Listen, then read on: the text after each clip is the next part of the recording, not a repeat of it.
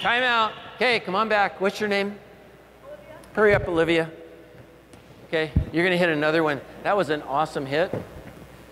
And you scared me with your landing. Did you know you landed on one leg? Okay, so, oh, I'm sorry, wrong drill. Okay, you're up. Do it again. Hit. Set her a good one. Watch, everybody. Okay, how did you land?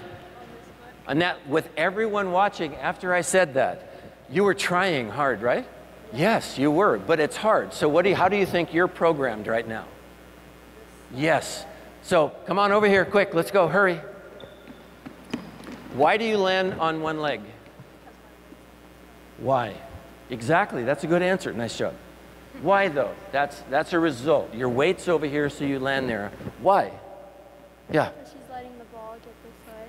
It could be a set, or it could be how we did our approach, so that we don't approach our shoulder to it, we approach our head to it, and we have to lean out to do it. Do you think that'll cause it?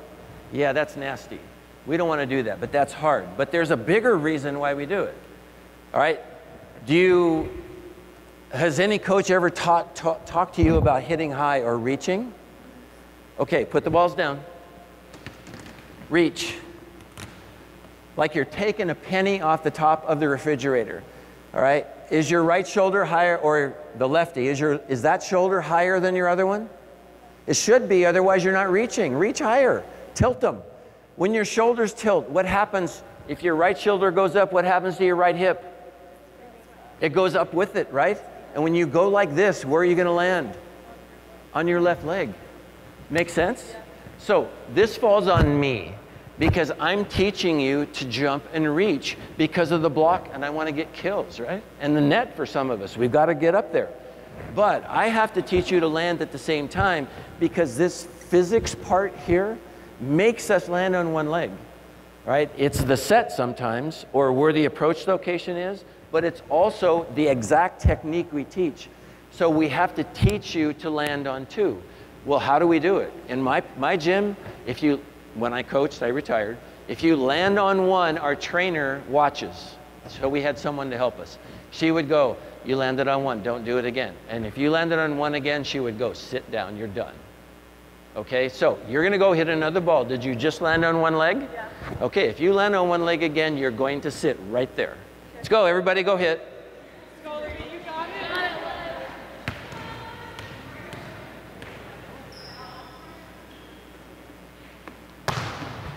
Time out. So no one else hit. They just wanted to watch you. Now, you almost landed on one leg. Did you feel that? Yeah. All of your weight was on this side. So what's going to happen is you might hurt that. You might not. You're a really good athlete. But right down here, eventually, your leg might start to hurt because you're carrying too much stress on this leg. Right now, it doesn't matter. But later on, when you even want to be better, it will matter. So stop that. Okay. Okay, hit. Let's go. Locate your step. So we're going to do some drills. So you know what you want to do next? Can be whatever we want to do, drill-wise. Yeah. Yeah.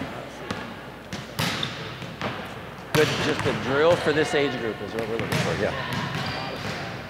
Yeah. Okay, you're up.